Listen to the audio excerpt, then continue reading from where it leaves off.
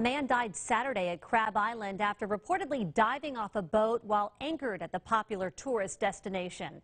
The Okaloosa County Sheriff's Office says 40-year-old Craig Hanrahan dove into the waters near the northwest side of Crab Island. Witnesses say that Hanrahan dove off the center console of the boat and began floating face down. He was then pulled from the water, which is typically 2 to 3 feet deep.